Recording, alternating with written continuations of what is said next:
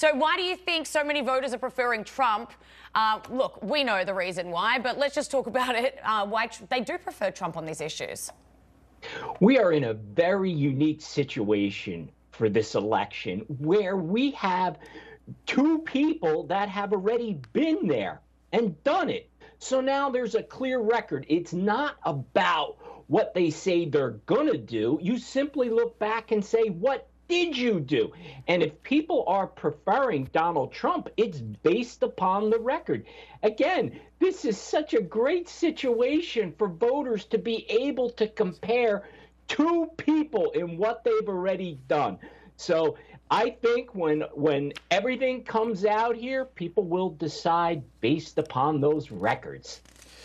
Dan, a Fed note from this month, right? It's showing the central bank is likely to prematurely cut rates in the meetings next month. Do you think this decision is at all meant to help Harris just before the election? Because that is what some people... myself included.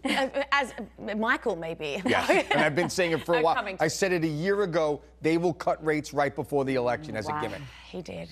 Go ahead, take it away.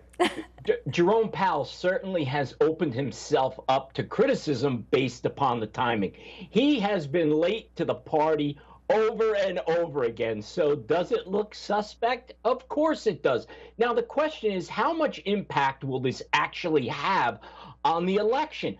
I think it's too late where it's going to have an impact on the economy before everyone gets a chance to vote. However, it could absolutely impact the stock market. And the stock market is always making headlines. So if there's going to be a lowering of interest rates and the stock market starts going up, that allows Kamala Harris to turn around and say, see, it's working. Look at your 401ks. Value is going up.